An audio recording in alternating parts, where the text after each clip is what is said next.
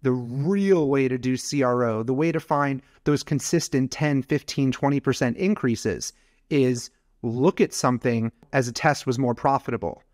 How can you double down on that on your next split test? Don't move to a new hypothesis. Double down on that intel that you learned.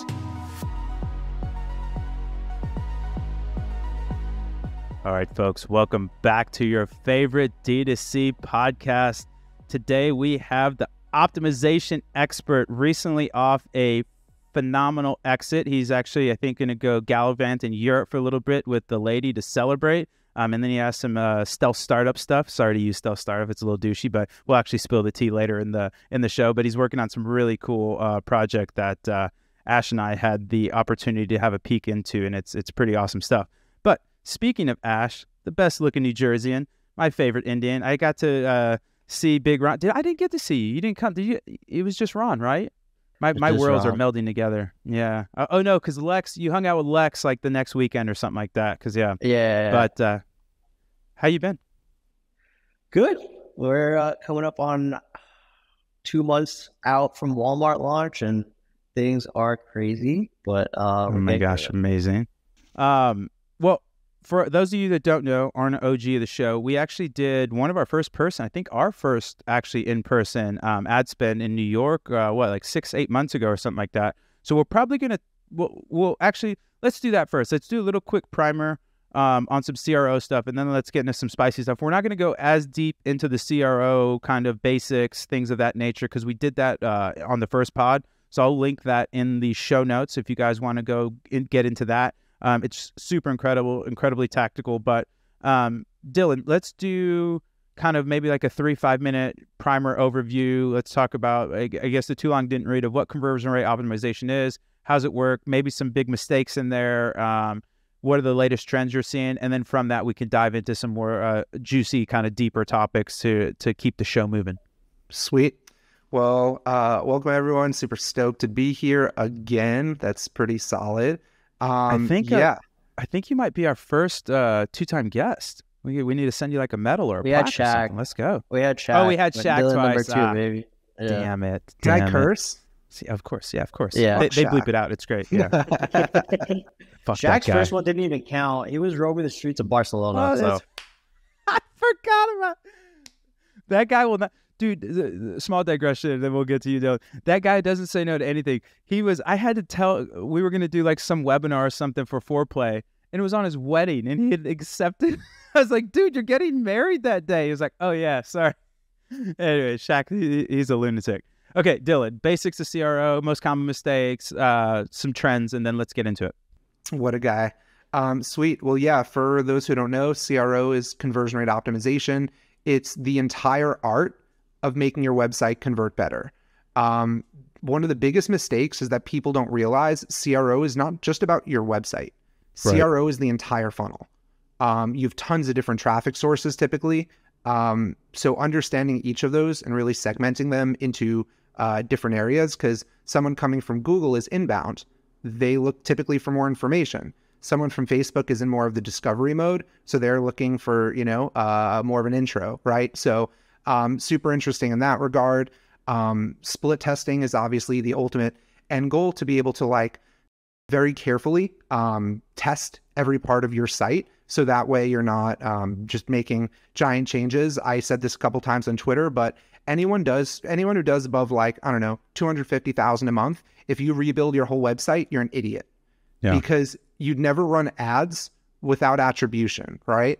So why would you ever change your whole website without knowing what changes did what?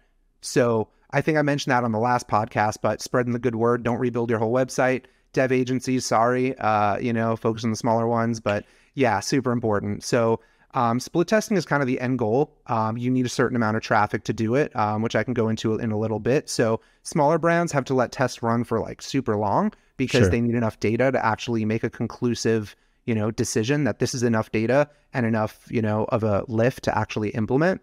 So the one big thing that I've also been talking about lately is I can, at splittesting.com, my agency, we work with 8 and 9 figure brands. They all have more than enough traffic. Anyone obvi above, anything like that, no worry on traffic. But to the smaller brands, there's so many facets of CRO that is not split testing. A lot of people think that split testing is synonymous with CRO.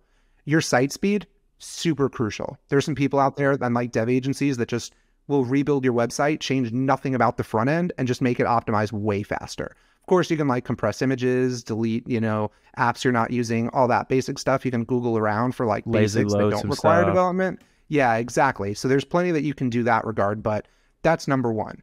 Number two, building custom landing pages for where you push traffic to, mission critical. I've also been saying lately you can just split test your headlines, which is really simple, something that you can do anytime. Customer research, right? There's 4 pillars. Like I actually have like shared a spreadsheet in a lot of ways.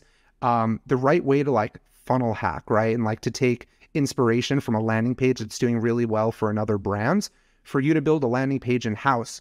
The main thing is looking at competitor analysis. So it's not like you take it, you just change the copy to like your brand and you run with it. That's not the right way to like funnel hack or like actually take inspiration and do CRO, even if it's not split testing. So the 4 like, pillars that I always call of true like, competitor analysis is take a landing page or even a full website. Find like 4 or 5 brands that kind of fit something similar to you. Take a look at their angle that they sell, like the core fundamental reason of why they buy. Number 2, look at the body copy, like the backup to their claim. Number 3, look at the images because they are way more important than people give it credit to. And then number 4 is the actual UX and usability of it, which is just, where elements are, the flow of the page, like what their buy box looks like. So you need to analyze all 4 of those separately, because you may notice certain things are working for certain brands and not for others. You might see that an angle is similar on all of them, maybe test that angle. It's like you have to do all 4 of those pillars of like research, but also beyond CRO, that helps on your ads. It helps on your email marketing. It helps with influencer marketing. Every single facet of marketing, I kind of say is CRO. Like you have to optimize every area of marketing. It may not be like conversion rate optimization. Anything you improve about any part of your funnel is CRO. So broaden your horizon to not just think of optimizing your website, but your funnel as a whole. And your funnel starts way before your website. I love that. I actually did this in real time because I've been trying to get on this AI train. So what you're talking about is sensational, but now you can kind of fast track it. So I'm still on the poor person plan. They haven't given me the internet usability on ChatGPT, so I'm slumming it around here with Bard. But let me know if this hits, Ash, because I put in what are the value props on myavi.com. Okay, here's what it gave me. The value props on myavi.com are transparent products. Avi products are made with high quality ingredients and are free of fillers, binders, and artificial sweeteners. Real results. Avi products are clinically proven to deliver real results. Taste. Avi products are delicious and easy to drink. Convenience. Avi products are available online and in select retailers. Shout out Vitamin Shop. Vitamin Shop. If you know, you know. Affordability. Avi products are priced competitively. In addition to these value props, Avi also offers a number of other benefits, including free shipping. Avi offers free shipping on orders over 65 beans. Rewards program. Avi members earn points for every purchase, which can be redeemed for discounts on future purchases, and a money-back guarantee. Avi offers a 100% satisfaction guarantee on all products. If you're looking for a high-quality, effective, and delicious collagen supplement, Avi is a great option. With its transparent products, real results, taste, convenience, affordability, and other benefits, Avi is the obvious choice for health and beauty. That's pretty good, amazing. Right? That was literally in 2 seconds. And so, right? And to the marketing guy must be good over there. But to your point, Dylan, you could easily do, like this would have taken me hours to do. And now you can literally pop in your top competitors, go to SEMrush or whatever, look at who's your top competitors are, and then just do this and then synthesize all those value props into the things that actually align with your business. Anyways, sorry to derail your flow, but I thought that was just a really great point in terms of competitive research, because I think now is it's the easiest time ever that you can actually, because what I had found in research was that a lot of times so much effort and resources is spent on the data aggregation that, like, say if you have like 10 hours to spend, 7 hours might be on data and 3 hours are on actually like synthesizing that data into how it helps your business. Whereas now you can truncate that, still spend 10 hours, but maybe you spend 2 hours on the research and now you have 8 hours to actually pontificate on all this. So anyways, back to you, but that was just, I thought that was a really fascinating point in terms of how you think of competitive research. No, it's killer. The only but that I have there is I told you 4. It's the angle, it's the body copy that backs it up, it's the images and the UX. Everything there is only the body copy that supports the main angle. So yes, AI helps with that. It doesn't show the UX, it doesn't analyze the images, it doesn't analyze the core angle that they're going for. So yes, that supports. Fair play. That's Fair only play. 1 out of 4 categories. Fair play. Fair play. Maybe, yeah, I guess I have to figure out an image thing, but that's a really good play. Very good pushback. Okay, so CRO helps make more money. A rising tide lifts all boats. What are some of the biggest mistakes? And then we'll jump into, Jesse had a really interesting question that I think we can riff on about kind of the tension, if you will, between brand and direct response. But yeah, exactly. That's foreshadowing is what the kids call it. But is there any big mistakes or kind of red flags or things that people should stay away from if you're just starting out? I know you said don't rebuild the big website. Is there any other kind of 2 or 3 things that's like, hey guys, you can start anywhere, but make sure you don't go down X, Y, or Z road? Totally. Just making massive changes, right? Like other than full websites, like I know Ash told me he redesigned his homepage, which I was like, I don't know, dude. Like, be careful because, first time visitors might be different than returning visitors. That's like a huge issue. So that's number 1. Number 2 that I would go for is not looking enough at like the whole funnel and where they are. It's called empathy mapping. What is going on in someone's head at every single step? You can literally write out when they're looking at an ad, what's their thought? Then when they look at the landing page, what is their thought? Then when they click to a PDP, if that's what goes next, what's their thought? Then when they're in the cart, what's their thought, right? So that empathy mapping is something that's huge. Speaking of your empathy mapping, and I promise Ash isn't paying me to gas him up, but one of the things that I think he does really well was integrating post-purchase surveys to essentially reverse engineer what that empathy mapping looks like. What are the objections? Why did you buy today? Who are you buying for? Et cetera, and using that to kind of, again, reverse engineer from the purchase all the way up to what's the first pathway these people want to take? What do they want to see? Is it a billboard? Is it a picture? Is it social proof? And then walking them down through that funnel. And I think a post-purchase survey is one of the best ways to do that, because it's not one of the worst things you can do is market to people that don't want to buy. And then you take their advice where it's like, oh, I would buy it if it was cheaper. Or I would buy it if it was neon green or something. You're like, okay, but you haven't given me any money. So why? And so I think that's why a post-purchase survey is way more impactful, because you're actually getting feedback from the people that gave you the money. Yeah. So I sparked it, and this is actually a perfect answer to go right into our brand versus direct response topic. One big problem that I see, to be honest, it's all parts of marketing. And again, CRO kind of looks at all parts of marketing, is making emotional decisions. That's a big thing in business that just high level, try not to make emotional decisions. Like, we're humans, we have hearts, so we definitely have emotions. But that kind of goes to the website redesign, which in brands, people are like, man, we've had this for 2 years. We haven't updated it. We haven't changed it. We needed a fresh new perspective. That is a very emotional decision. That is not a business logical decision.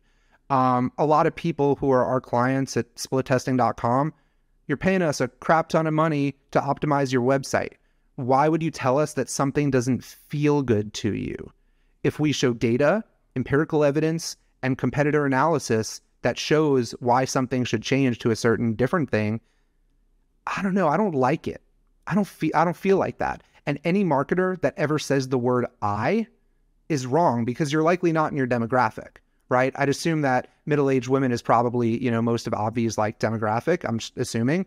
Ash is not a middle-aged woman unless, some transitions happening, but maybe the age is different.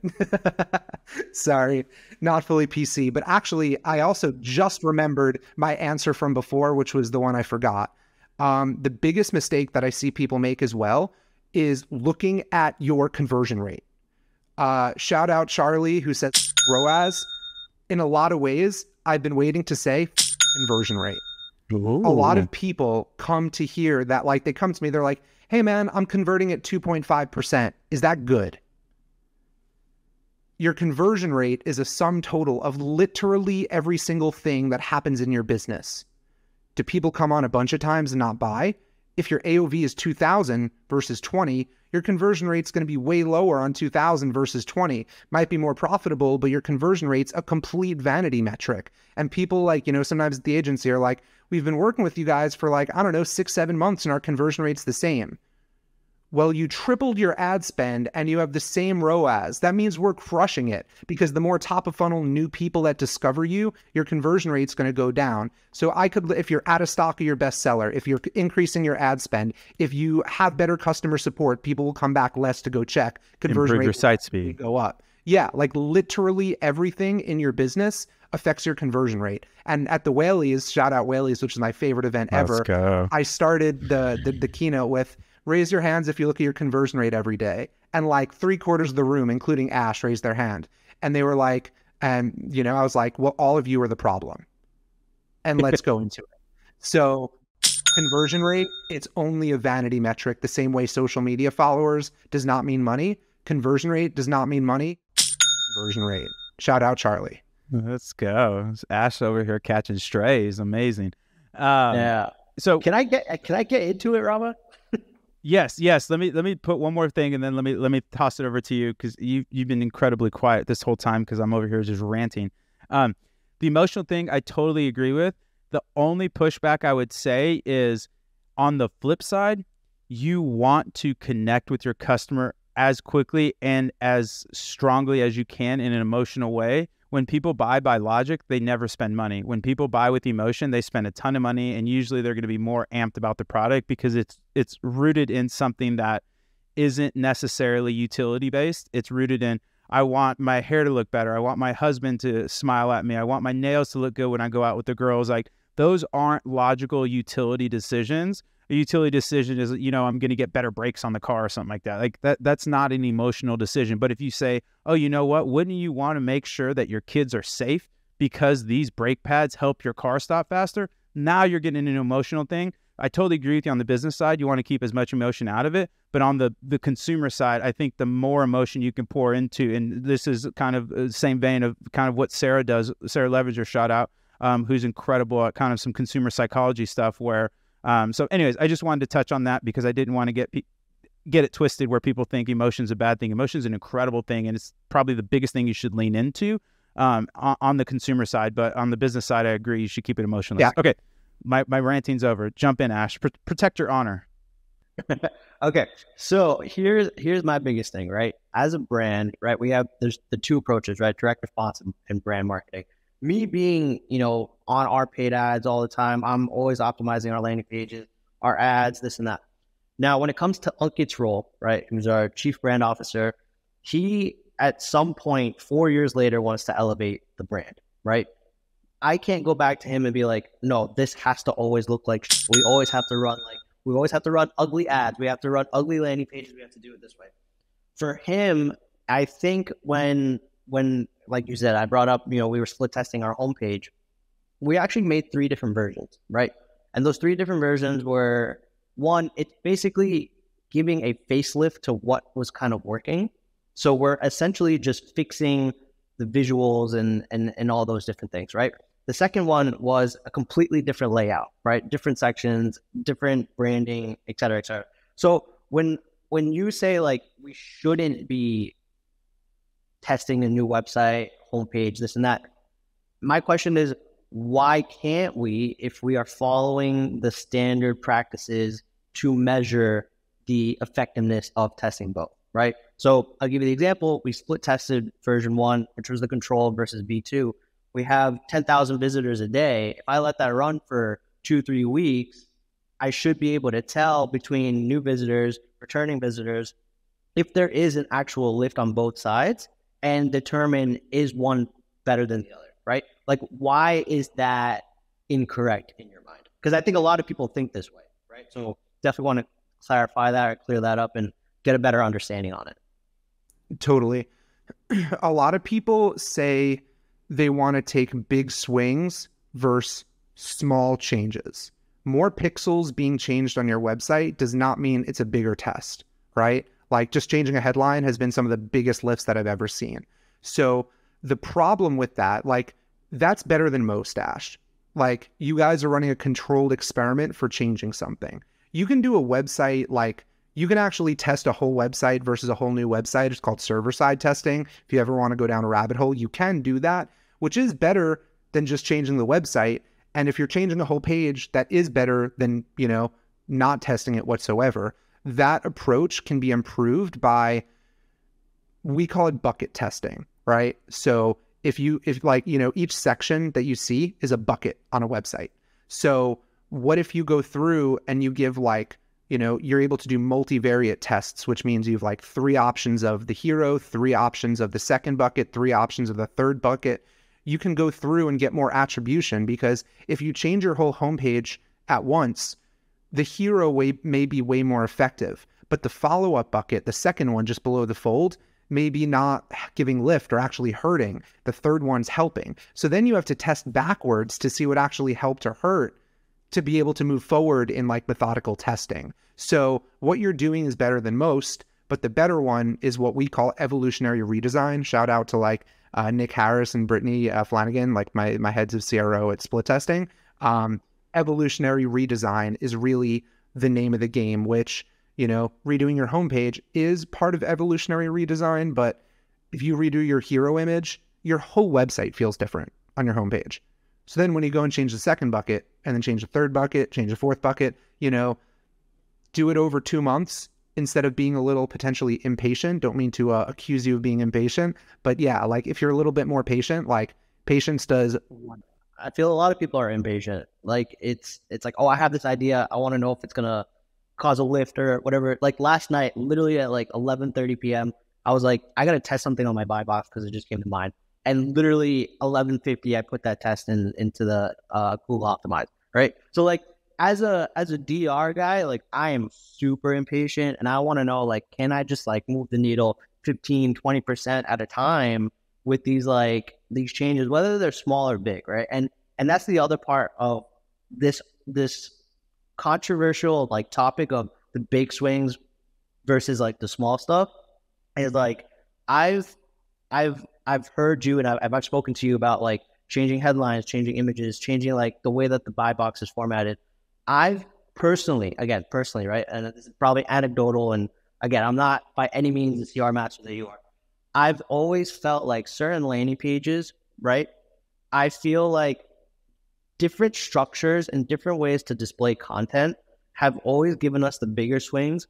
And that's where I will go and really A/B test between the two, right? Like you said, minimum 2 weeks, always looking at the new visitors, always looking at the old returning visitors. Like when we had that first conversation on the first pod, I never looked at those, right? I didn't even think to look at those. I didn't think that they would have different, you know, metrics or things like that. Where like if, for example, a test returning customers, the conversion rate kind of increases, but like new customer or new visitors, the conversion rate decreases, right? So is that really a win, right? Can you win on both fronts? So that's where I'm like, I need to make these like big changes because of education and things like that, or even testing different landing pages. But I don't know. That's where it kind of like, I see your argument for both, but I don't know if not doing the big swings is like, I feel like people still should be doing that, right? Like testing different landing page, like a long form landing pages versus a listicle, right? I feel like that's a big change in itself. Landing pages are a different bucket of CRO than split testing your existing website, right? So redoing whole new landing pages. I mean, for me, I also own 2 e-commerce brands. I don't talk about them much, but you're reimagining your whole like funnel. If you like go from a listicle to an advertorial to a long form, I definitely recommend testing a lot of those to start. But as a brand owner, I'd rather find a winning landing page and then test 10 variations of that winning landing page versus testing 10 brand new landing pages. So that's a little bit more of mine, which is like, sweet, this is winning continuously for like a month or 2 at a time. let's optimize the crap out of this landing page instead of trying to reimagine our acquisition strategy. Because then you need to change your ads, you need to change your messaging, you need to change so many things if the landing page changes, right? So I'd rather incrementally optimize that. But yes, landing pages, you can totally test net new, have a new ad set, push it through as direct response marketer, totally works. The one thing that I have a gripe on, I agreed with everything you said there, and I love that you go and impulsively test, maybe run it by our other team first. But yeah, the main thing is everything I agreed with the exception of 3 words: big swings and small changes. It's 4 words. The word small and the words big swing. So just remove those from your vocabulary. Every split test is a split test. So that's really like the main point of what I'm trying to get to is there's no such thing as big swings and small swings. There's no such thing, because the biggest purpose of split tests beyond, like I call it the art of the follow-up test. You remember scientific method? There's, 6 of them like to do from only thing I learned from high school that I use now. The art of the follow-up test, which is the last part, which is taking your learnings. Like, do you sit there, Ash, and like, other than the data, say, yeah, this one, and then like go to the next hypothesis? The real way to do CRO, the way to find those consistent 10, 15, 20% increases is look at something that, as a test was more profitable. How can you double down on that on your next split test? Don't move to a new hypothesis. Double down on that intel that you learned. The whole new homepage gives you 0 intel. You're like, sweet, that was a good guess, let's go. But then from there, you don't have any new intel necessarily, or at least you have very little. So that art of the follow-up test is where those 10, 15, 20%, increases come from. It's not the big or small changes. So let's say you change a headline and it like crushes it, knocks it out of the park, 8% increase in homepage revenue. Now, if you actually take that one and just change a hero image, which most people would call a small test, that one might be the one to blow it out of the water and give you like a 15% net increase. So that's why there's no such thing as big and small tests, because the intel you take away from them is probably like, a lot of people will probably hard disagree. I'd rather intel on my brand than a lift in revenue, because then I can take that intel and leverage it everywhere. Email, ads, SEO, like media buying, obviously, everywhere. So what you're saying is, sorry, just to follow that last point, you're saying if I made a change on my headline on the main hero, right? Understanding that change drove 8% lift, to me, and as a marketer, I should understand that changing that main entire section is what's actually driving the revenue. So what else of that element can I improve is basically what you're saying. Or elsewhere on your site, right? Like, let's say a different angle you test, like, hair versus, I know you have a bunch of value propositions, but let's just say grow your hair versus keep your hair. Like, those are kind of the same angle, but like slightly different. So if the grow your hair angle works, go change your product photos, not on the same element. Go change your email headlines. Go change your ads, like the UGC or whatever types of ads you're running. Go change those too. So that follow-up test can really be anywhere in your business. You gain intel from a very specific test that is isolated, and then you leverage that for literally everything. Everywhere else. Okay. Got it. Makes sense. No, it makes total sense. Yeah, I don't hate that as much now when you clarified, because I think the one thing I would change in your statement is instead of revenue lift, you're essentially, so what you're building is essentially a perpetual R&D department that you can then proliferate the intel across the whole site, whole ecosystem, etc. But I wouldn't use the lift in sales, because everybody's going to choose that. So I would put, shy away from that, where it's like, we're not trying to improve your conversion rate. We're trying to build this R&D machine and infrastructure that can then proliferate intel across your whole marketing ecosystem that will then make everything better. Not only organic, not only social, so that to me is a better tax forward than like if you say lift in sales, that everybody else stops listening. Like that's what I want. But if you say, hey, we're not worried about conversion rate, that to your point is just essentially an aggregation of all. it's almost like life, right? Like your life is essentially an aggregation of all the decisions and experiences that you had. Like how do you optimize for that? You can't, but what you can do is put in a bunch of intel where it's like, hey, these are the things I like, these are the things I don't like. And then you can build a life that you can constantly iterate on to live a better life. Whereas split testing or just conversion rate optimization is essentially a function of intel gathering that then you can deploy across the ecosystem. Am I kind of understanding that correctly now? You said that super articulately. Super proud of you, dude. That was sick. That was really good. And then the one thing I would add is revenue increases. Like, it's not saying don't care about revenue increases, right? Like, of course that matters. When you have a revenue increase and like a statistically significant and statistically powered test, something people forget about, when you have that as a true winner, how, like, of course that gives you a revenue lift. Go and implement it, immediate revenue lift.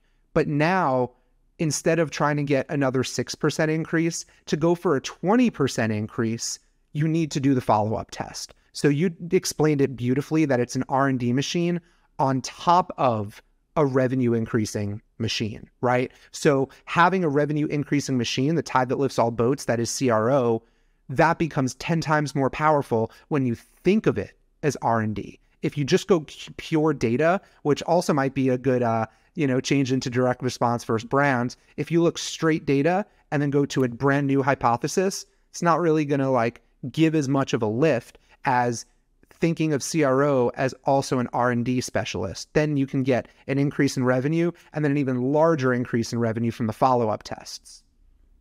I love that. Okay, let's get back to the brand DR stuff. That's a fantastic, that paradigm shifted me, Dylan. That was a really cool way to think of things. Okay.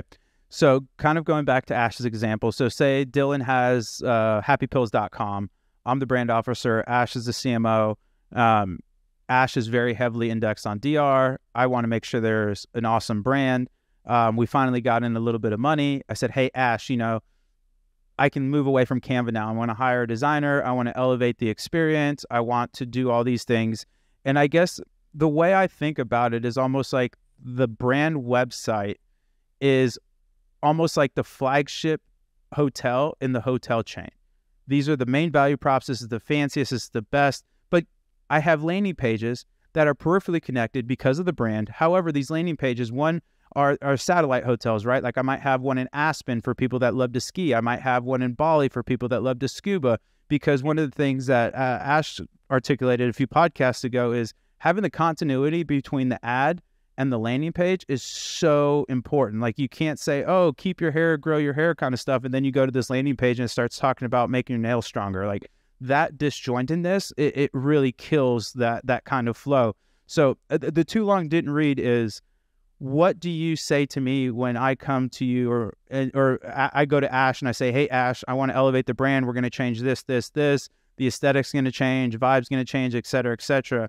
And then Dylan, our CRO expert, says, no, don't do that. Don't do this, don't do that. How do those, because they have to be able to coexist, right? Like I can't have a brand or a perfect example again is Avi, where they went through this really cool rebrand because they're going into retail now. And like a brand that is incredible and only D2C, like I talked to the guy at Strix, they do like men's makeup type of stuff, like men's care stuff.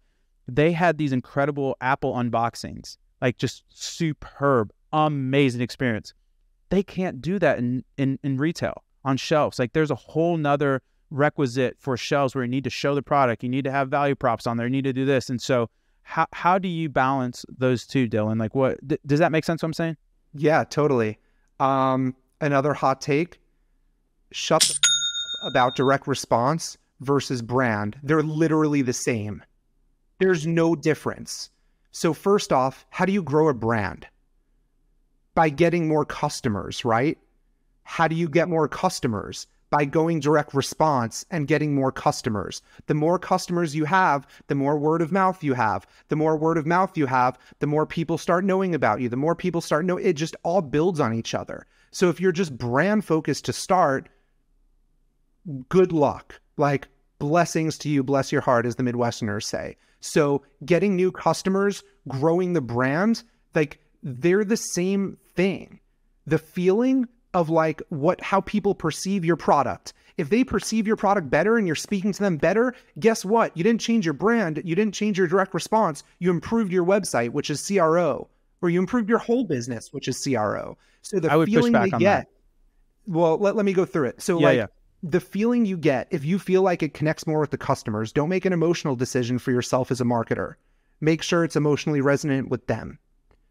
If you make it more emotionally resonant with them, your conversion rate will go up, your revenue will go up, everything will go up. But so will your perception, which is, wow, there's this awesome product that like really resonates with me. Your copywriting can be brands. It doesn't need to look fancy. The fanciness might actually hurt your conversion rate. That's a big problem I see that everyone does. So to me, there's no difference in brand or direct response because yeah, maybe if you get to like Airbnb level, we can go to that kind of topic. But for everyone in the D2C world that none of us have above a 9-figure brand, like it's, except for maybe public companies, it is literally the same. It is optimizing for your customers to have the best experience and speak to them the most and make them buy the most often. Literally identical. I got some points.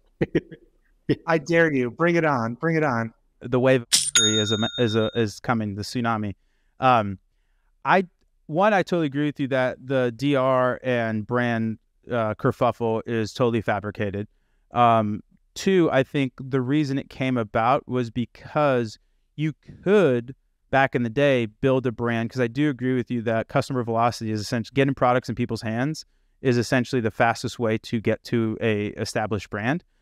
And DR used to be really easy, so you could actually do this. DR is not easy anymore. It's expensive. The arbitrage is essentially evaporated. Facebook ads are properly priced now, not underpriced, targeting stuff, etc. But I guess what I'm trying to say is when I think of brand and direct response, brand is about creating a relationship with the customer without any reciprocity. Hey, this is value for you. This is that. I don't have any asks for you at all. I just want you to come to party, have a good time. If you want to look around, go for it. We sell some cool happy pills over here, but just jam to some Spotify. I want to introduce you to some people that are like minds, et cetera, et cetera. That's what I consider brand. Direct response is like, hey, I have X. I want you to do Y. It's transactional. You can wrap that transaction in emotion, which is fantastic. But to me, those are two totally separate things. Like if I ask you to come to a party versus if I ask you to come to a dinner to pay for your seat, you still might come to both, but they're two totally separate decision-making frameworks. Or that's my bifurcation. So I kind of push back on a little bit of that. So, okay, maybe hot take. If you're telling me as a brand owner, you're trying to just give. Correct. What is your goal by giving? To make when I ask easier. To make you ask me. Sales. To make you. Yes, exactly. But it's two different functions. I'm not implicitly selling to you.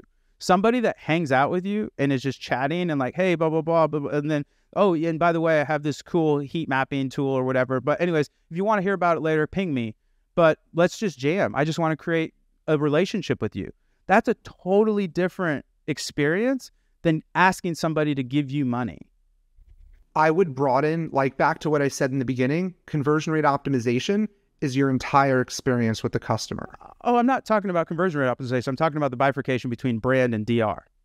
You said they're kind of the same thing. And I think they're in the same ecosystem where they shouldn't be fighting each other, but I think they're vastly different. They support each other. And I think back in the day, you could have DR to build a brand, like I was saying, because you could acquire customers so cheaply.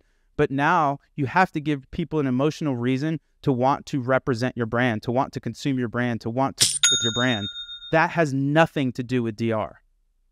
Ash, what's your thoughts? You've been awfully quiet as well. You're so patient, dude. Okay. So I think direct response is what gets the customer in the door. I think brand is what keeps them at the house, right? Or in the party. I think when somebody, at least for supplements, right? If somebody's buying a supplement, let's say collagen, right? Which is almost like a commodity now, right? If I'm going, or even like magnesium or whatever it is, the ashwagandha that's been like trending. If I want magnesium and I'll go to Amazon and search for it, I'm looking for a magnesium with the most reviews at a price point that I can afford. I don't know who the I just bought from, right? Now with Obvi, what I want to do is I want to sell you something that you need, which is collagen for your hair, skin, and nails. But the experience after the fact is, one, we have our community. We have the dosage guide, the recipe books. We go live every week. We do recipes. We do this and that, right? We have the YouTube channel, the app, everything. That I think is like the branding to make sure that, hey, you didn't just buy another collagen, you bought Avi, right? And so like that to me, like the community elements, the added value elements, like that, and it's not really part of the direct response, right? My direct response is, hey, I'm going to create a ugly ad with an offer and an offer on my landing page and get them into the door and then sell them on, Avi, right? And like, there's so many people, like even Vital Proteins, right? People are like, oh, I use that blue bottle collagen. They don't know what the fuck Vital Proteins is. It's just Vital Proteins is everywhere. I use the blue one. What's the blue one? You know what I mean? So that's where I'm kind of like, it's separate, but I get your point where you are building up the brand by getting customers and this and that, but you still have to have this higher power that's like keeping them in your circle. So well, first off, yeah, agreed on both. Let me give a different perspective. You should optimize your direct response efforts in conjunction and similarly to how you optimize your brand. So yes, they're two different things. I love the pushback that you got because it kind of is more articulate for me to speak about. But you're optimizing the whole experience, which includes the hopefully second, third, fourth experience. The direct response approach is typically for the first, maybe the second, once you get to third, fourth, fifth, and like retention for triple whale, right? Like that type of stuff, that brand is what carries it through.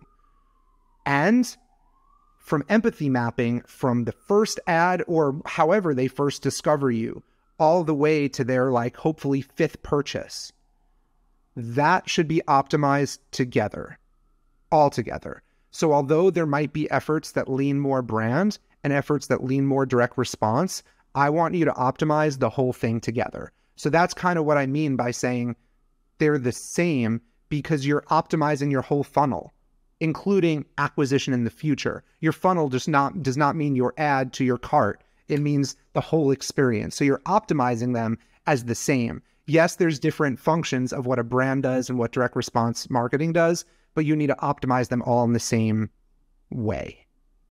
So I'm getting closer. I don't like the optimization word because by definition, optimization is one thing. I think DR should be optimized on either CAC or like return on investment, where brand should be optimized on these softer metrics like relationships, reach, impressions, these things. And so I agree that you should be operating kind of what you're talking about with the whole point of CRO, that there's this, brain of, or, intelligence that is constantly being piped into, and everybody is using that as their central source of truth to then derive the messaging from that. But again, I just don't think brand messaging and DR are the same things. Like going back to that party analogy, brand helps you know about the party. Ideally, brand helps you get to the party.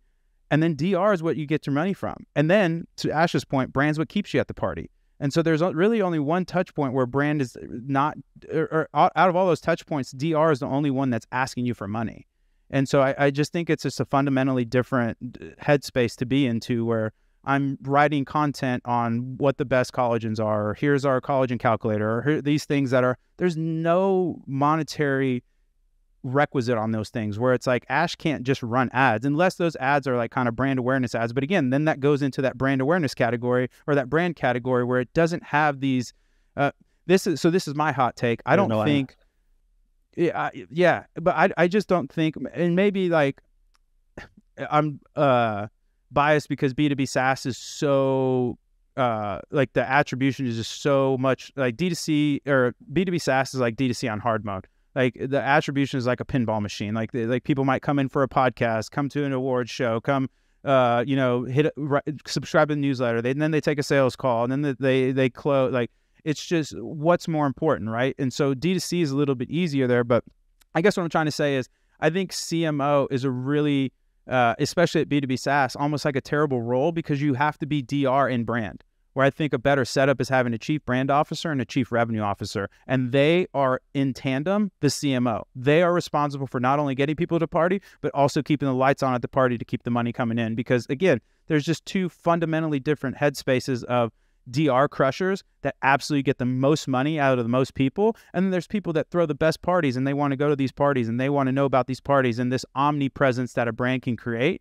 I think it is, and to be fair, it's contextual, right? Like, I think, like, my other hot take is in verticals, or if your product is heavily commoditized, that's when you need brand. Like Ash was talking about, like, if I'm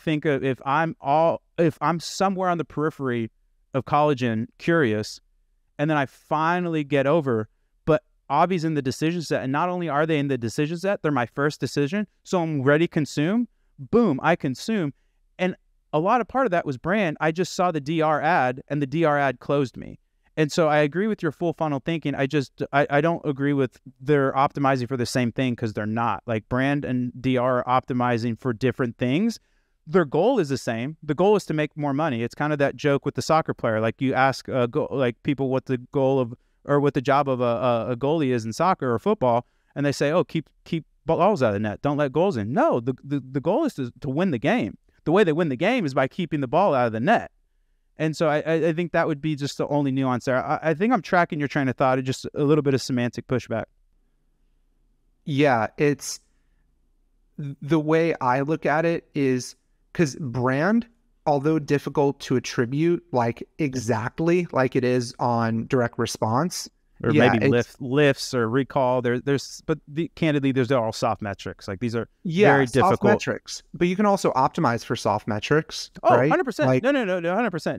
No. I'm just saying the soft metrics are very difficult to wrap a narrative that you can take to leadership to keep excited. Like, that's the biggest challenge with brand, is keeping leadership excited and invested, because bad brand is like bad sex. Like, no brand is better than a bad brand. Like just hustle your product and smash DR, because a bad brand is not the path. Yeah, I agree. The way I would say it is, think of the whole thing when you're looking at the first purchase and the party.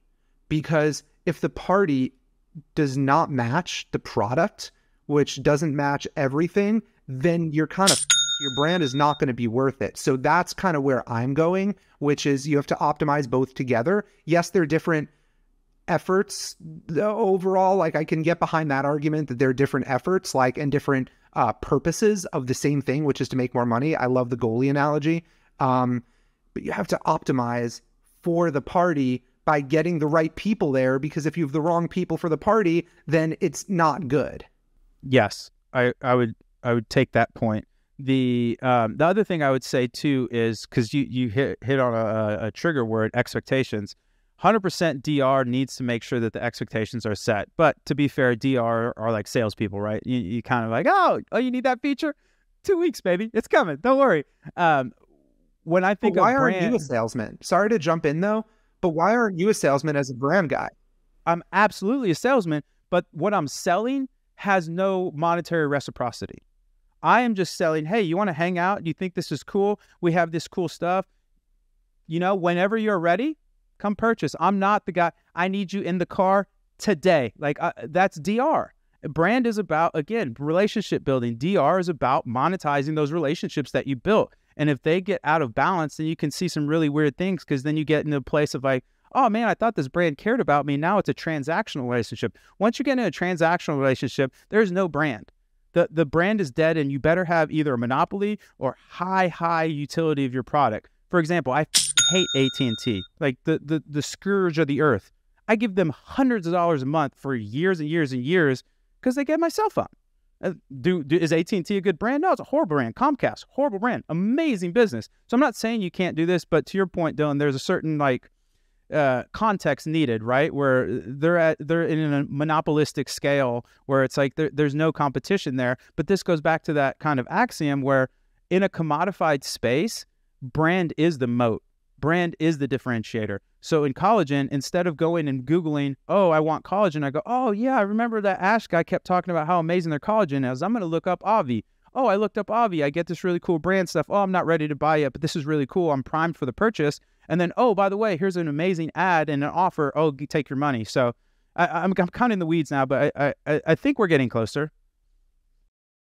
Ash, what up?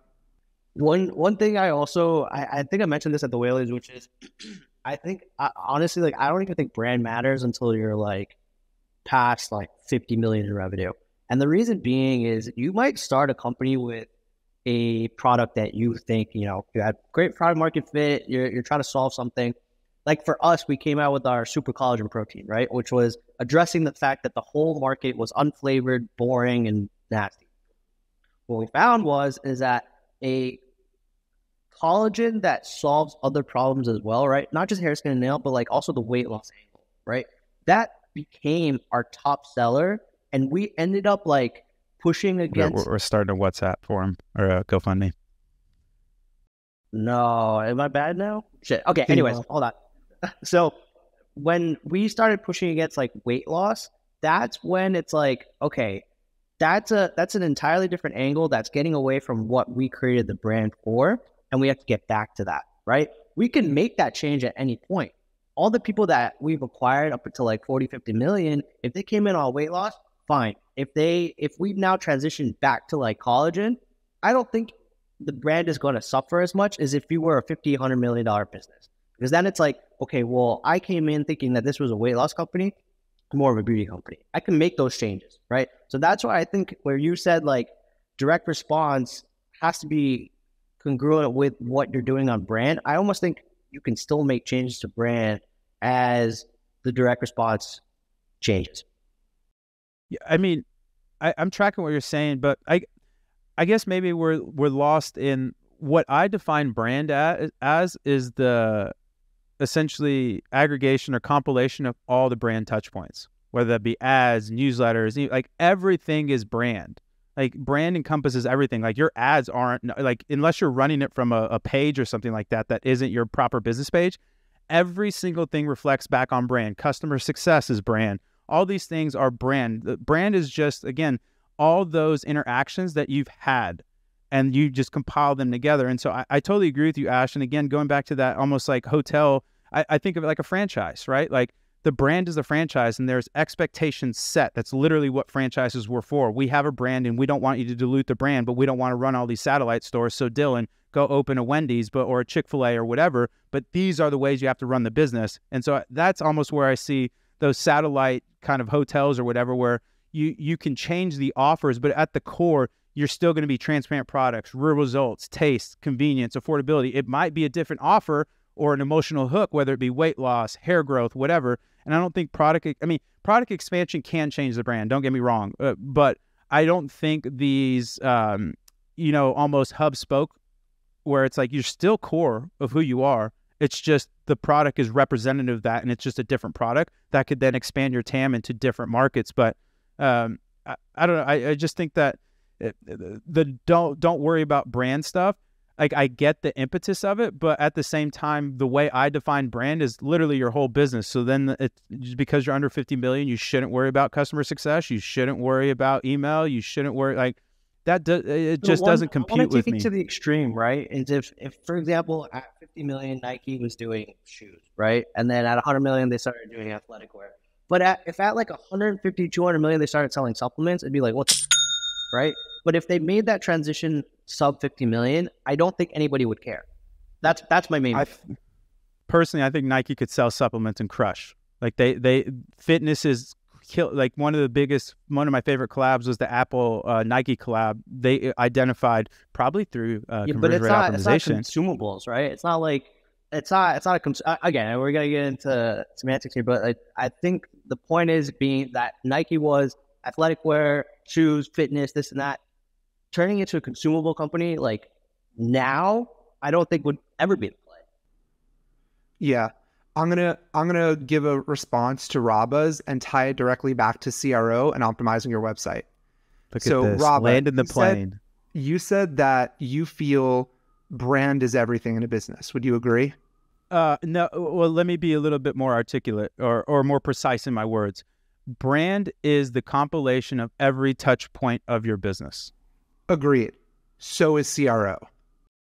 Yes. It's literally every single part of it. The whole thing. That's the whole I point. could get down with Split that. testing on your website, right? That's kind of where I'm going with it, which is you're optimizing. Like they should call it for different funnel things. optimization But I'm or with you. brand optimization, right? Whatever you want to call it. I could get down with that. I could get down with that. Yeah. I think we're then saying the other same, thing different. on the site as well is where's the number one people learn about you? Your website. That's where people learn the most about you. They can follow you on socials. They can hear word of mouth. I would say it depends. There's a lot of, and to be fair, again, this is contextual, but there's a lot of like really killer creative-led brands. Like Marcus at Minted smashes on TikTok. That's where people don't. Literally, his website is a password-protected drop. That's it. That's all it is. And he just sold out 200K of gear or something like that yesterday in 10 minutes. And his distribution channel is TikTok. Essentially, he has a massive following on TikTok. And I see that as CRO. The same way that you're broadening up minds to brand, I also see CRO as not split testing your website. It's not just website speed. It's not just your landing page. It's like CRO is literally everything. So like website optimization or funnel optimization, I always say whoever named conversion rate optimization should be pushed off a cliff because conversion rate is a fucking vanity metric. So it's full optimization. So it's just business optimization if you really want to look at it. So it's like making sure the party matches the website and the recipes they get from Ash and this and this and this. It's the whole empathy mapping journey to make sure it matches. And that's where I feel like we can probably all agree, which is CRO, everyone thinks is just your website, but it's really optimizing the entire relationship you have, which is also how a lot of people describe brand, which is optimizing the entire relationship you have. So effectively, yeah, you get a 7% increase here and you look at this thing here, but also look at the whole thing. And then also to even bring it back to what I said before, the intel that you learn from your split tests, that might show you how to like actually, talk about your event. It may show you how to what kind of recipes they want because they like one product over the other. So now the intel you get from CRO helps you on your brand, which is literally all the business. And can I throw another wrinkle in there? I don't think it's a diode. I don't think it's a one-way. I think you can learn from brand and have that penetrate CRO and digital where everybody at the event was talking about X, Y, or Z. Oh my gosh, people are really stoked about this. Oh my gosh, nobody cares about X, Y, and Z. So talking to your customers, whether that be in person, on phone calls and stuff, I think can matter. And I think that interchange of information. So for me, I think where it landed is brand optimization, funnel optimization. I think those are two better thought processes or ways to think of it. And there's, ways to measure those in both. But I agree with you. I think they're the same. They're part of the same ecosystem.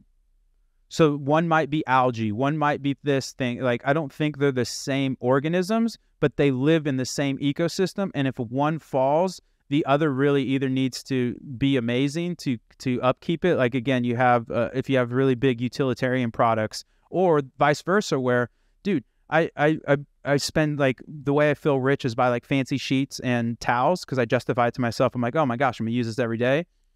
The worst thing you can do is buy designer towels.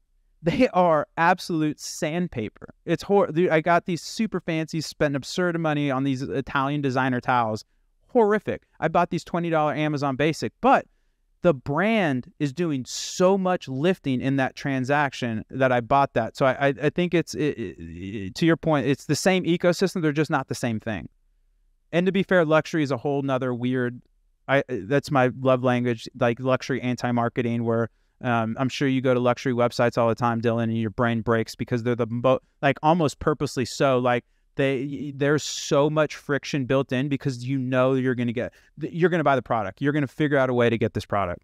But that's what's best for that. CRO is not the countdown timers, what gets the most people on the website to buy. CRO is to optimize the entire business. Call it business optimization so we can both get behind it, right? Like those websites that don't have the freaking countdown timers and the little UX buy box and like all that stuff. Powerful that does spinning work wheel for luxury. So yeah, and let me push, or 100%, I just want to use different words where the suboptimal buying experience online is a feature, not a bug for luxury. I agree. And same different ways. Ash, do you want to round off anything? Because there's a couple other questions that I want to get to. No, think you guys. This has been great. This is what happened last time. This is what happened last time. We're like, no, I don't think no, and then we ended up like we're going. All roads lead to Rome. But hey, man, I want to be the third person on the Ad Spend podcast. Shaq does not get it on again. Yeah, we gotta make it happen. Okay, a first little fun one from Jess Hire Fire Team. We love them over there. How do you pronounce CRO? We'll do Dylan first, and then you, Ash. You, Jess. Did you hear that enunciation, Jess? You have to. There's that intonation that you need to hit on. Jess, no. Are you? One so you're time not a pro guy. I absolutely regret till this day being on the Adtopsy podcast because the whole time they called me the Crow Daddy. Yes. And anyone who says Crow, I literally can't stand it. So powerful Crow Daddy. Shout out to you. Powerful Crow Daddy. R.I.P. Adtopsy. I love that thing. And they need to bring it back. Okay, Ash, let's start with you here. What are one or two of the most impactful books you've read? What is your most interesting or impactful read this year? I guess it's the same question, but different. And then we'll go to you, Dylan, after Ash.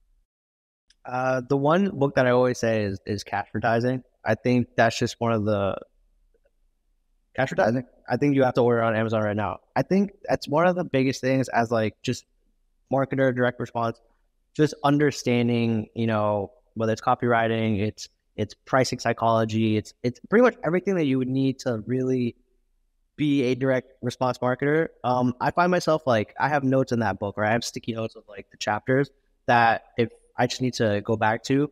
I honestly, like, if you haven't read that book, that should be like the first book you pick up like immediately.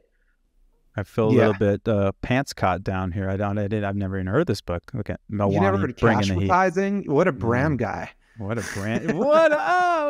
First off, too, I have no clue how I've transformed into this brand maxi, but like, here I am. It's one of those things. I guess because you achieved it, because you saw the power of brand and what it's done for you and the companies you've led. That's why I think you've become a brand maxi. I tweeted yesterday like. I used to be straight up direct response but like, oh my God, since I posted on Twitter, like I've now exited an 8-figure agency because I started tweeting publicly. Dude, they're like two superstars on your team. Like, do you want those superstars to play well together, or do you want them to hate each other and try and get a midseason trade because there's no chemistry? And I think the broader point, and I want to get your book pick, Dylan, but the broader point that I've taken away from all this is the more mechanisms you can build for learnings and information flowing throughout the ecosystem to then implement that to me is the ideal scenario. And then it's not about brand DR. It's about, hey, I loved your business optimization. I think that's a really good take. And then what are the functions of that business optimization? Okay, what's our brand look like? What's our DR look like? What's our customer experience? Like all these things roll into that business optimization. So I think that was very eloquently put. Okay, one or two most impactful books. What you got for me, D? I got two. I don't know if you can see there. My girlfriend and I have an entire library. Fun fact, you need 500 books in a single location to register as a library. We're at like a little shy of 300. No, you just get like a sticker from like the National like Library Foundation. But my girlfriend is running for it. Yeah, she's got 2/3. I got a third, but that's still a lot. It's mainly first editions or crazy or just random fun books. No, I mean, we've got everything. So 2 books that changed my life in the realm of business. Number one, so proud to say, exited an 8-figure agency earlier this year. There's a book called Built to Sell. Built to Sell is about building a business to sell it. And it's a narrative nonfiction, meaning it's just a story, which is super easy to read. Like you don't need to learn a lot about these unique things. The whole point of the story is, I don't want to ruin it, but I might because there's so much more in reading it. There's a guy who had like a design agency and he designed like posters and stickers and websites and all this different stuff. And his mentor says, what are you best at? He's like, logo design. He's like, cool. Build your whole business on logo design alone. You're going to go broke this year and then do everything the following year. Literally a couple days after I read that, my agency used to do Facebook ads, email, SEO, and CRO as a service. Dropped all 3 of those within 3 days. I let go of a $50K a month Geico contract for SEO, which hurt a lot. And But Gecko got pockets. Dang, let's go. yeah, dude, they do. They're actually nice to work with too. And then after that, I just went to CRO. I was broke for a year, and now I'm not broke, proud to say. So built to sell, it's not just for agency owners, it's for every type of business, right? So built to sell is number 1. Number 2, Never Split the Difference by Chris Voss. He has a master class, I believe, right? Yes, he has a master class as well, but read the book. You must read the book. So he's an FBI hostage negotiator. Literally, the start of every chapter is an FBI hostage negotiation where someone either dies or is about to die, which is kind of fun. And then from there, it goes into how you can use that negotiating tactic in your everyday life. He comes from a slightly unhealthy perspective where everything in life is a negotiation, down to like, if you or your significant other is going to go like clean the dishes upstairs, like he sees that as a micro negotiation, which I don't love that perspective. That gets like kind of toxic. But like, you know, if you do look at that from every point, my biggest takeaway is if you start questions with the word why or is, like, you know, why are you wearing that hat? You now feel defensive. You have to like defend the reason you're asking that hat. If I say, is that hat cool or not? You can say yes or no. Yes or no ends a conversation. The way that you can actually continue a conversation and get out of someone what you want is starting questions with the word what and how. If I say, how do you feel about that hat? You now get to like, you get to answer, and I can ask you another question and another question. The person asking the questions in a negotiation wins. You know, what about that hat do you love? Again, goes the same way. Now to go back to CRO, when you're doing customer feedback surveys, don't ask, why did you buy from Obvi? What made you buy from Obvi? Now they have to give an answer. You know, like, oh, why did you buy? They may say, I'm like, you know, they may not even answer the question because they're embarrassed about how their body looks. Now they're not even going to answer the survey. You just lost them. So, you know, what about Obvi made you buy? You know, not why did you choose to buy from Obvi? It's like, how did you come across Obvi? Like, how did Obvi change your life? How did Obvi whatever, all that type of stuff. So that's just the one most impactful chapter for me, which helped all of my marketing, like in every single way, as well as my life and building deeper relationships. So Never Split the Difference. Chris Voss, you're a legend. Man, those are powerful picks, guys. Yeah, I would agree. And there's a great, I reference this a lot. This is my hippy dippy. But there's a great book called The Alchemist, Paulo Coelho. If you haven't read it, sensational book. A little hippy dippy, but it's also, I think it's a fictional narrative, but it's a really easy read, super fun. But anyways, the too long didn't read there's a line in there where everybody has a question they're looking for an answer. And once you can understand what the person that you're talking to's question is, man, you can really, really start to get into some really interesting conversations, because you get away from, to your point, Dylan, those that's one of the worst things ever. Like, I don't think a podcast is ever, or I don't think podcast guests are usually ever bad. I think the brunt of the weight of a podcast being good is on the host and shepherding the conversation. But sometimes you just get some people where it's like one word responses, even when you're asking great questions. That's one of the most frustrating things ever. But those are two great picks. I'll throw my two in, and then we'll do one more question. We'll wrap up. Power and prediction. And actually, this is a good segue because the next question is about AI. It's just basically this really interesting how AI is going to be essentially this transformative technology, how electricity was. And it's just going to change so many things. However, there's so many architectures in place right now, same as like back in the day, they used this steam to power factories, right?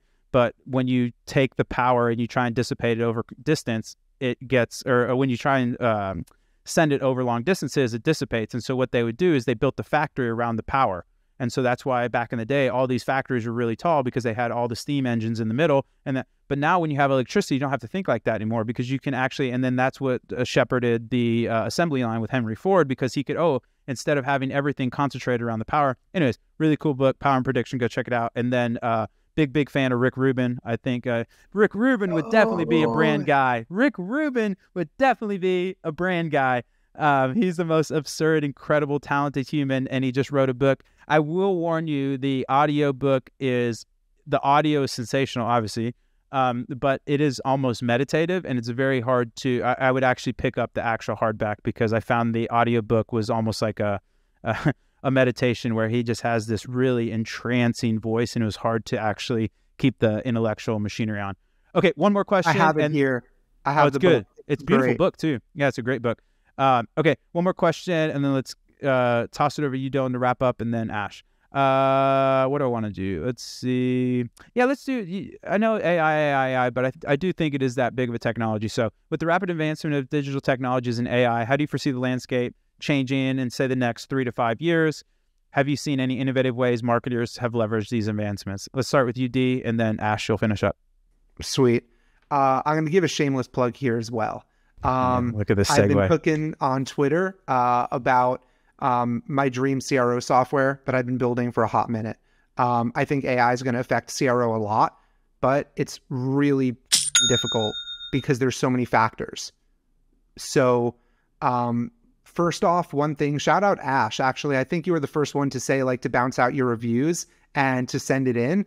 I've done that on, I recommend that to all my CROs in split testing, and it's been a huge up level. So if you guys are not, if you're not following Ash on Twitter, he's dope. Yeah, take all your reviews, whether it's Amazon or your website, just bounce them out into CSV, give them a good old chat GPT, and just ask like, what are the biggest pain points? What should I focus on? How can we improve as a brand? Like literally ask every single question about that CSV. So huge like game changer. So Ash, shout out to you on that one, actually. Super huge. So that's one way in D2C that I've found it to be really effective. And the next one for AI is AI insights are pretty huge. Drum roll.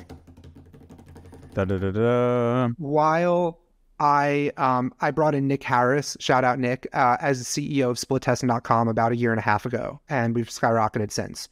I've been out of operations for over a year because Nick is just a legend. He's a wonderful human. I set out, so heat maps are literally the most criminally underutilized tool in all of CRO. So what I did, I don't think anyone has ever said the words, I love my heat map. And what I set out, the reason is it's just clicks. You only see clicks and scrolls. What I spent the last year and more than half of my buyout money on, which is a lot of money, not proud to say how much I've spent, but it's been a lot, I created heatmap.com. And heatmap.com is the first heat map in the world that has revenue attribution on every single element on your website with AI analytics as to what is working on your website and not. So my end goal is to make self-adjusting websites, kind of to make myself obsolete, take my brain into a software, and straight up, you don't need CRO as much anymore. You kind of just rely mostly on the software with a couple tweaks, which is where AI is going, right? So that is my ultimate end goal. I know Google Optimize is gone, guys. We'll have split testing pretty soon. Don't you worry about it. It's gonna be crazy affordable, like stupid affordable, not like VWO Optimize, A/B Tasty. That's like $5,000 a month, and they lock you for a year. It really sucks. And yeah, the AI feature is pretty much there right away. So trying to build the killer CRO software. By the time you guys see this, it'll be on waitlist. We're doing the smart strategy of not onboarding everyone in the world, having a waitlist. But then after that, got a pretty big launch. And hopefully by the time this is evergreen content right here, go sign up at heatmap.com in the future. So it's going to blow your mind. And if it doesn't, I will refund you from my personal bank account, but not the business bank account. That's it. Love it. No, that's a good take. I think that is where it's evolving to, is ultimately, it was funny. AJ had this great line that I actually hated, but the more and more like is becoming more and more prescient, where he let machines do what they do best and let humans do the rest. And I hate it as a branding line, but like the ethos of it is so good. And like a personal experience, I'm going on this crazy Euro vision quest, doing 30 days in Europe, and I did 90% of it in Chat GPT, where I said, hey, I have 30 days in Europe. What are the top cities I should visit based on culture, history, art, food, kind of all that I'm into. It gave me all these cities. I said, okay, cool. What's the fastest, or what's the most efficient way to travel based off comfort and efficiency? Gives me the route, all this stuff. But what I found so interesting, my sister is a super well-traveled, big wanderlust, and she's now my VA, and I gave her basically this 90% itinerary, And that last 10% was so important. So I think there's just going to be, I don't think humans are going to get pushed out. I think there's just going to be a shifting into the humans with the nuance, because there was certain like restaurants. She was like, this restaurant you have to go to that ChatGPT didn't say, or like, hey, this is a really cool hotel, but this hotel is even better, cheaper, et cetera, et cetera. So anyways, I totally agree with you. And I think that it's not going to be doom and gloom. I think there's going to be, people are just going to have brain power freed up to do things that are actually more impactful, that is going to be harder to take on in terms of AI. Ash, what you got for me? I think you guys nailed it. I think for what we're using AI for is literally taking big subsets of data and giving it to AI to give me something that's actionable. So, you know, Dylan, appreciate the shout out there. But yeah, literally taking every single like source of like, whether it's our comments in our Facebook community, on our ads, post-purchase surveys, Amazon reviews, website reviews, everything. Literally, like now that ChatGPT 4 has like the plugins, you can literally upload all this information. You got the plugin? Yeah. So the plugin, so it's, I forgot what it was called, or it was like Ask Your PDF. It's called the plugin, right? You can literally take a CSV, turn it into a PDF, and upload that. Because right now, if you copy and paste right into ChatGPT, it's like, I can't handle it. If you use the plugin, you can literally upload thousands of rows of reviews. And so that's where I'm training like my chat in understanding what my business is, so that instead of asking a very basic question like, oh, like I sell collagen, what are my angles? Here's what my customers are saying. Here's why they're buying. Here's what they hate. Here's what they love. Now you tell me in the tone of my consumer, what should I be talking about? And that can summarize everything and just spit out very easy, like actionable things that I can carry out for the rest of the business. And that saves me so much time. So I think if people can use it as a tool to save time, analyze big data, I think you can use it pretty effectively. Ice cold, Ashvin Melwani coming with it. Okay, Dylan, let's wrap it up, baby. Heatmap.com. Give us a quick little spiel there. How can people follow you? Plug whatever you want, my man. This time's yours. Heck yeah. Twitter at Dylan finally not splittesting.com anymore. So, yeah. So, go follow Twitter at Dylan. Everything is going over to Heatmap. I'm dedicating my life to it, every last dollar. There's a platform you need, community, and education. We're giving all three. People don't know how to do CRO. I'm literally giving every single trick. I'm not making a $5,000 course. I'm making it free for anyone who pays $47 a month. It's going to be mind-blowing. You should join just for that. It's literally going to tell you how to optimize everything. Dude, I mean, 2 years ago, I would have said brand is bullshit, but now it's pretty valuable. So, yeah, heatmap.com, take a look. It's going to be everywhere. I want you guys to join the journey. I'm not fundraising from any VCs. Sorry, VCs, but VCs, I want us marketers to win. So like, let's grow this together. To everyone who's seeing it, I guarantee it's going to help improve your website, conversion rate, literally all of your goals, even your brand. So come join heatmap.com. It's going to be a full brand and a full change to the entire industry.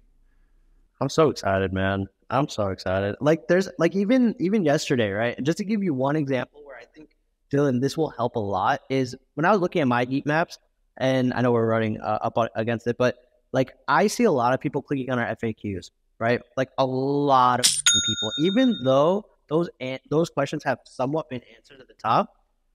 Am I hurting myself by having that friction there for them to like read a little bit more, kind of second guess themselves? And so like, I feel like this will tell me, is this section actually helping or not? Versus me going like, all right, let me A/B test removing it entirely, right? So I'm excited for that. I was looking at your heat map yesterday on heatmap.com, and I literally saw with the FAQ, it's now going to be as simple as how do you optimize an FAQ? It used to be for clicks. Now it's for revenue. Look at your revenue per session of all of your FAQs. Delete the ones if they're really, really bad, and just move up the ones that are really good and just build on it. So it's like you don't need to optimize for clicks anymore because you don't know what clicks means buy. That's why I built heatmap.com, and I'll shut up. That's amazing. You should be charging way more, but that's neither here nor there. Everyone's yelling at me for it, but I want the people to have it. Like, I want people having it. Yeah, genuinely. A man of the people. With a shirt like that, you have to be a man of the people. That thing is heat. I went to Ghana to go meet my team, and they literally made me this by hand. They made this for me by hand. It was so cool. Yeah. So I was driving the other day, went on Craigslist and found some Avi peanut butter bars. And as I was going to go pick them up, I look over and I see the bright lights of a vitamin shop, Ashwin Mawani. What do I do when I see the bright lights of a vitamin shop? You take your car and you park it in the handicap spot. I don't care. You walk out. Right up front, baby. Right up front. You walk into that vitamin shop. You slam the door open and you demand to see the manager. And you ask, where is this Avi collagen? And why is it hiding in the back? And you get a couple bottles, you slam it at the cashier's desk, and you pull out that Amex, and you're like, all right, we're out. But yes, follow me on Twitter at Asher Mawani, on Mentor Path. Chew on This season 2. We just launched our first episode today. Go check it out. Really, it's a heater. Go check it out. Go check it out. Look at the tea. Can't even spill the tea. Look at the teas. This guy's a pro. We've had a lot of really solid people on there, so go check it out. Yeah. By the way, Ash, if you want to go head to head on testing on Obvi, I would love to come on Chew on This. I will build you a lander, go head to head, public split test, and debut it on the pod. And if you beat me, yeah. If I beat you, yeah. Free sponsorship or something. Oh no. Dinner on D, baby. I know what that exit stakes on you. Yeah, come to New York. We'll buy you dinner. What do we got? We got Whale Mail, amazing newsletter that we put out every Tuesday, Thursday. Go sign up at triplewhale.com/whalemail. If you prefer to see our beautiful mugs and not just hear our wonderful voices, we put all of our podcasts on YouTube. So that's youtube.com/triplewhale. And then we have obviously ad spend. We'd love for you to subscribe. We have our sister show, You're Not Your ROAS, where I talk to killers like Ash, Dylan, all the entrepreneurs, killers in the space. It's more story-based, so it's a little bit deeper, more human. I guess it's the brand podcast of the two, and this is more of the direct response if we're going to weave things in. Man, I'm on it, baby. Those double espressos are working. What else we got? Oh, we got the Chicago Roadshow coming up. So hit me up for invites if you're going to be in Chicago. That's in late June. And then we have the Blue Whale Group, which unfortunately is invite only. But hit me up if you are one of our brands doing numbers and you didn't get the invite. We'll have you out there. I think we're actually going to coax Milwani into coming. So ping me there. I'm not in there. I'm a Triple Whale customer.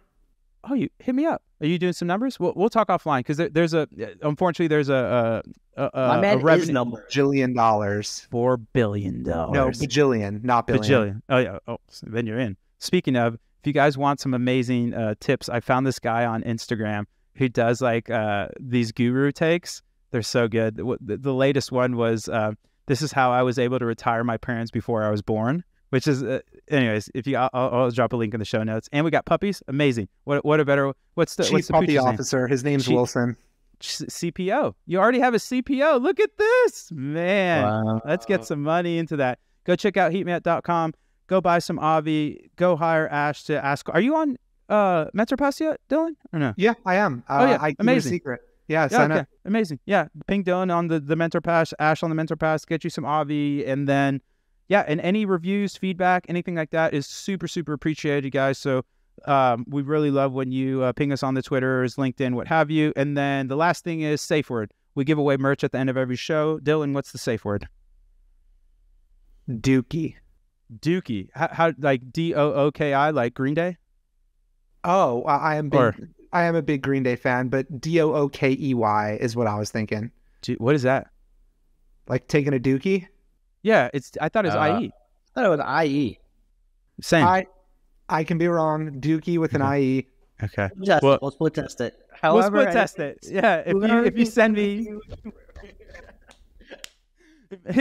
Dookie, EY, or IE, you'll both get merch, but you'll just get different merch. Ping me on at Robert Rahill or on the LinkedIn's. I check LinkedIn a little less, but I've been sleeping on that platform, dude. It does numbers. I just don't commit to it. I need to get better. Just repurpose everything. Gosh, you had to just get that last one in, didn't you, D? I love it. This guy. Folks, dude, amazing. Thank you so much, Dylan, for coming on. Ash, it was always amazing to jam with you. One of my favorite ones of the year. And as always, Dylan, you brought the heat. No pun intended. Heatmat.com, Avi, triplewell.com. Go get you some things. Go touch some grass. And I appreciate all of you guys for tuning in. We'll see you next week. Bye-bye.